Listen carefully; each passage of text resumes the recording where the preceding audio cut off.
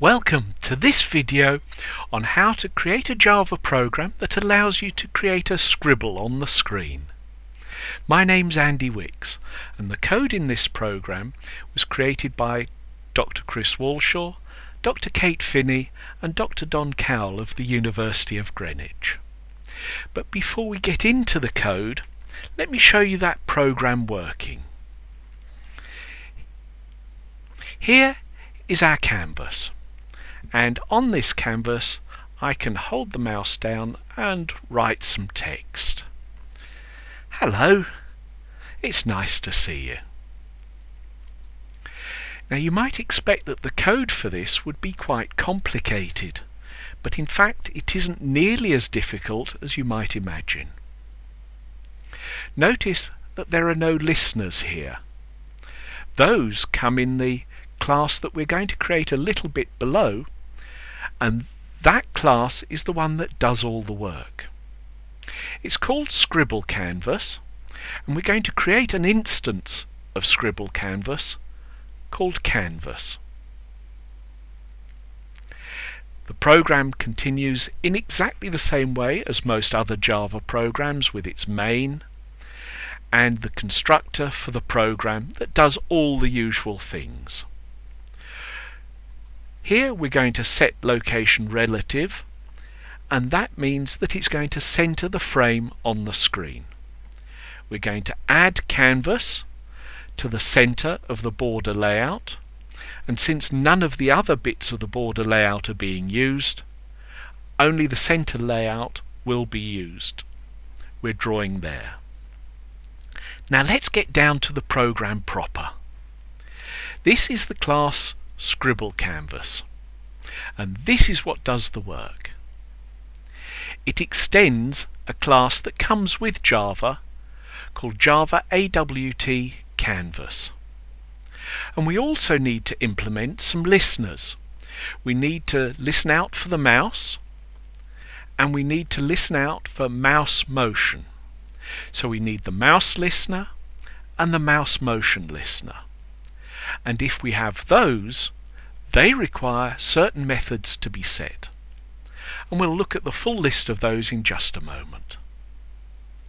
Now we're going to start by declaring a couple of variables. Last x and last y is where your cursor was last seen on the screen.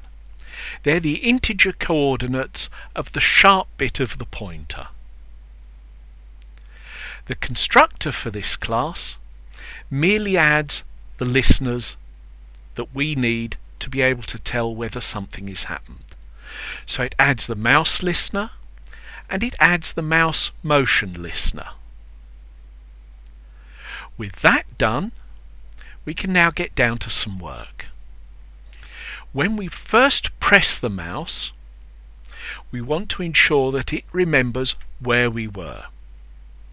So we need to get the x coordinate and the y coordinate of the sharp point of the mouse and put those into last x and last y.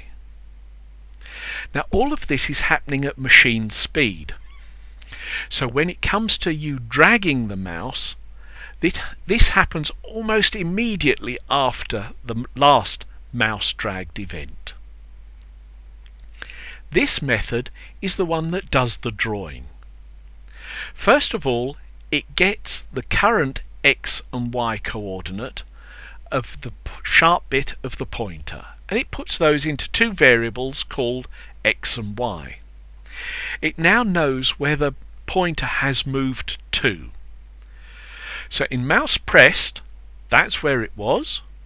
In mouse dragged, that's where it is now. Now we're going to set up a graphics object called G, and we need G to be able to draw a line between the last x, the last y, the current x and the current y on the screen. In practice you won't have moved the mouse very far at all. Having done that, it now sets the last x and last y to be the current x and the current y, so that it knows where you were when you did this job just now.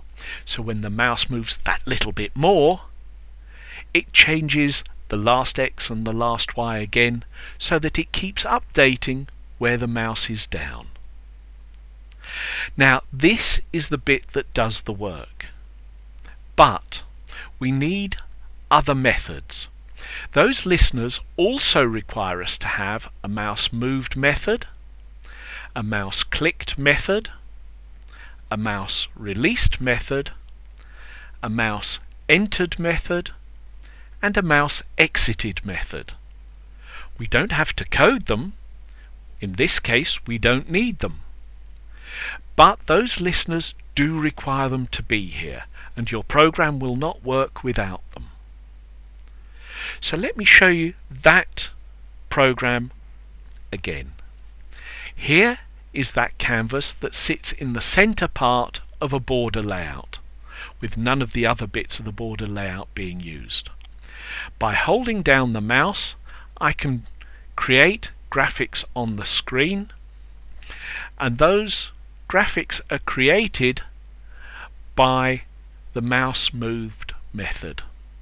So I can say goodbye, I can draw a little smiley face, very badly, on the screen, and I look forward to seeing you in the next video.